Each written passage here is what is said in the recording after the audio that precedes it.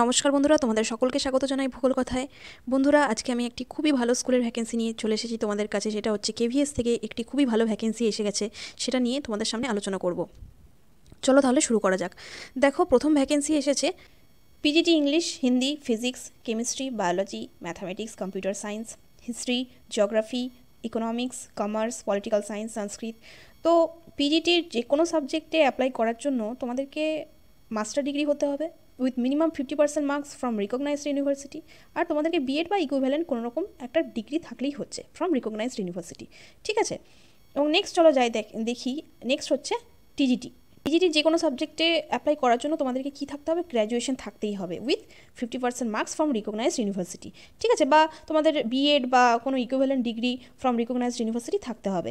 এবং যেটা থাকতে হবে সেটা হচ্ছে তোমাদেরকে সিটেট পেপার 2টা ক্লিয়ার থাকা দরকার এটার জন্য, এই টিজিটির যে কোনো সাবজেক্টে অ্যাপ্লাই করার জন্য। ঠিক আছে, যে কোনো স্কুলে, সেটা কেভিএস বলো, এনভিএস বলো, বা যে কোনো সরকারি বা বেসরকারি স্কুলই বলো না কেন, সেক্ষেত্রে তোমাদেরকে টিজিটির জন্য সিটেট পেপার 2 আর পিআরটির জন্য সিটেট পেপার 1টা ক্লিয়ার থাকতে হবে। ঠিক আছে, চলো তাহলে দেখে নিই যে টিজিটির জন্য কী কী সাবজেক্ট এসেছে।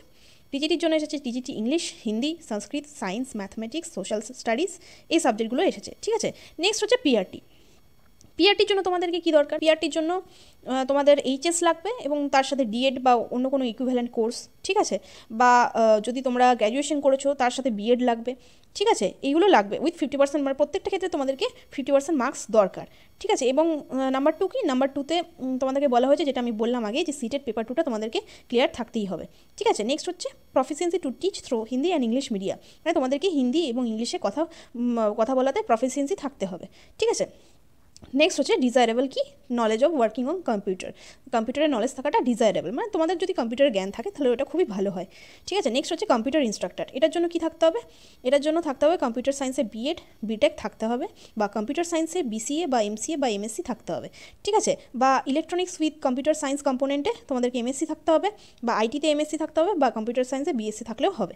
ঠিক আছে, বা তোমাদের যদি যে কোনো সাবজেক্টে যে কোনো সায়েন্সের সাবজেক্টে তোমাদের যদি ব্যাচেলার ডিগ্রি বা মাস্টার ডিগ্রি থাকে কোনো রিকগনাইজড ইউনিভার্সিটি থেকে with post graduate diploma in computer application from government recognised university or institute থেকে যদি তোমাদের কোনো পোস্ট গ্রাজুয়েট ডিপ্লোমা থাকে, তার সাথে সাথে যদি কোনো সায়েন্সের সাবজেক্ট, মানে ধরো যদি ম্যাথামেটিক্সে ব্যাচেলার ডিগ্রি বা মাস্টার ডিগ্রি থাকে, তাহলে তোমরা অ্যাপ্লাই করতে পারো।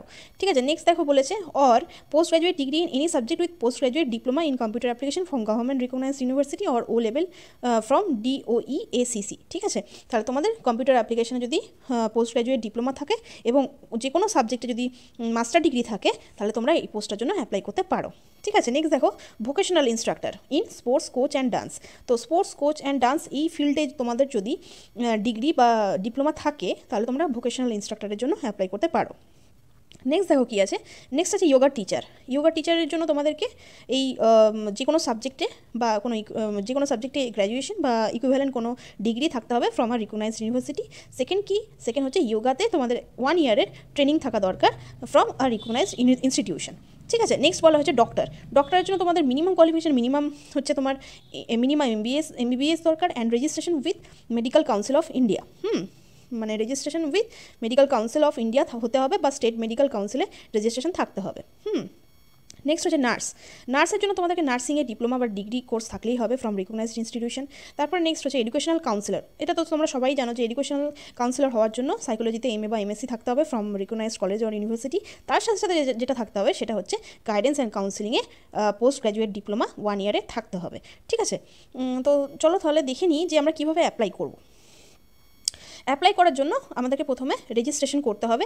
এই দেখো, এখানে দেখো বিদ্যালয় ওয়েবসাইটসের মধ্যে এই দুটো ওয়েবসাইটে বলা আছে। প্রথম ওয়েবসাইটটা যদি না হয়, তাহলে সেকেন্ড ওয়েবসাইটটাতে তোমরা রেজিস্ট্রেশন করতে পারো 24 জানুয়ারি 2022-এর মধ্যে। ঠিক আছে, এবং তোমরা এখানেই তোমরা এই বিদ্যালয় ওয়েবসাইটেই তোমরা একটা লিঙ্ক পেয়ে যাবে, সেখানে তোমরা বায়োডাটার ফর্মটাকে করতে পারবে, ডাউনলোড করতে পারবে। ঠিক আছে, এবং ডাউনলোড করে দেখো এরকম একটা ফর্ম তোমরা পাবে। দেখো এরকম একটা ফর্ম তোমরা পাবে। ঠিক আছে, এই ফর্মটাকে তোমরা ফিল আপ করবে।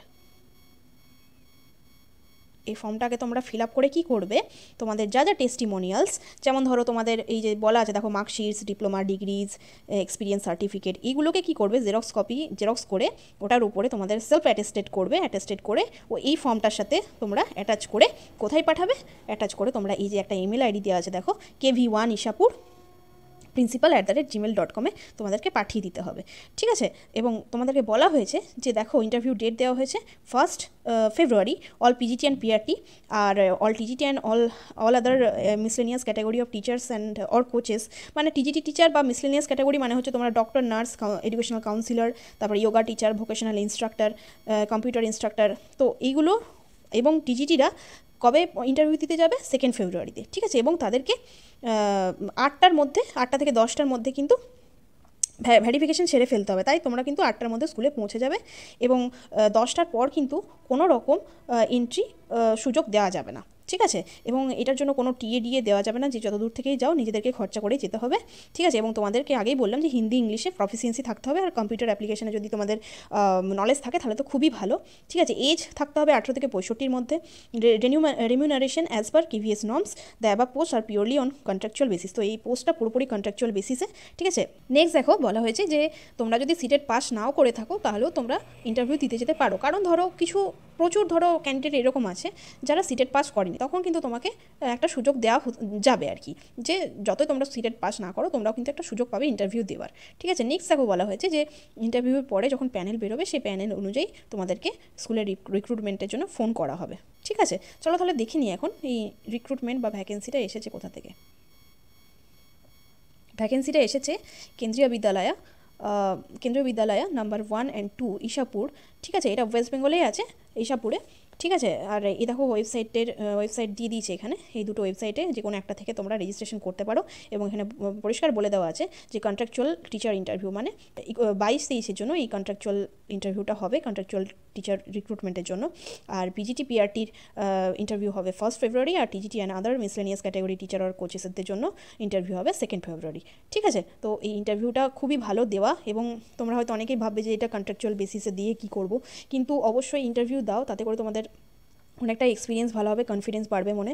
এবং এই যে সার্টিফিকেট তোমরা যদি সিলেক্ট হতে পারো, এই যে 1 বছর তোমরা পড়াবে, এই কেভিএসের সার্টিফিকেটটা কিন্তু বড় বড় স্কুলে যেমন এনভিএস, কেভিএস, DSSP, এপিএস, এই সমস্ত পার্মানেন্ট বেসিসে যখন তোমরা কোনো সরকারি চাকরির জন্য সিলেক্টেড হবে বা ইন্টারভিউ ফেস করবে, তখন কিন্তু এই সার্টিফিকেটটা তোমাদের অনেক কাজে লাগবে। তাই আমি পার্সোনালি তোমাদেরকে বলবো অবশ্যই অ্যাপ্লাই করো, ঠিক আছে।